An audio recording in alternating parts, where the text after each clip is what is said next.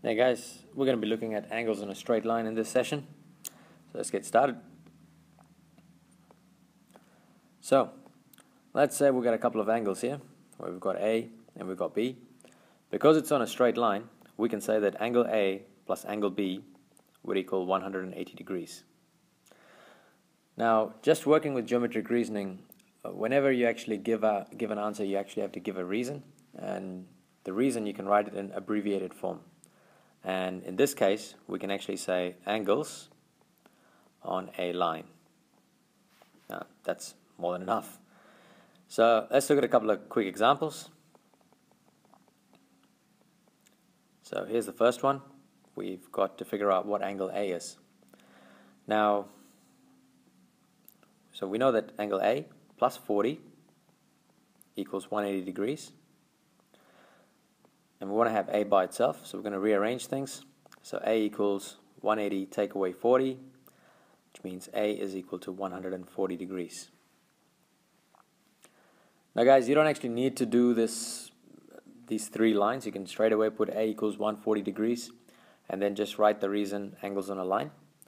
But the reason I'm showing you this method is so that it kind of helps you with your algebra later on. Okay, let's have a look at another example. Okay, here's the second example. We still have a straight line, but it's just kind of tilted a little bit on an angle really. And we want to try and figure out what x is. Now, we've got a little square in there. For most of you, you know that a square is when it's a 90-degree angle. So in this case, the angles in a straight line is still going to add to 180. So we've got x plus 35 degrees. And see how we've got the little square? That's just another way of saying that it's 90 degrees. So 90 degrees, and all this equals 180 degrees.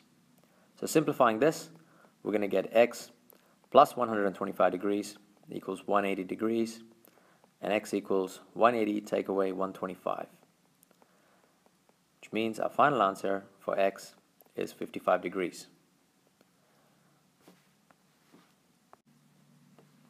Now once again guys, you don't need to do all these steps, but say if you're doing algebra, it's just quite handy to do it this way.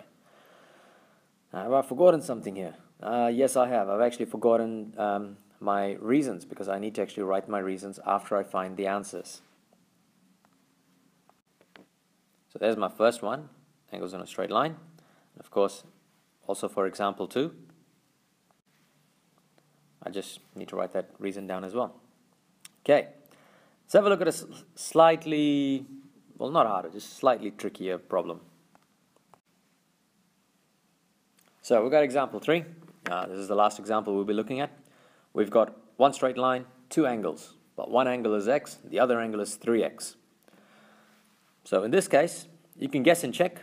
You can actually say try one, I don't know, say if x was 20 degrees, then 3 times 20 would be 60. Well, you know, sometimes it just, guessing and checking, it just takes too much time. So what we do know is, we do know that angle x plus angle 3x is going to equal 180 degrees.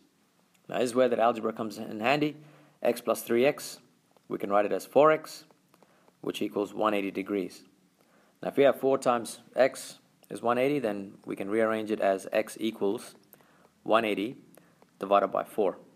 180 divided by 4 is 45 degrees. Now at this point, we don't really need to find out what 3x is, because our job was to actually find x. 3x is actually going to be 135 because it's 45 times 3. But our reason for this, as usual, it's going to be angles on a line. Alright guys, that's about it for this session. So thank you for watching.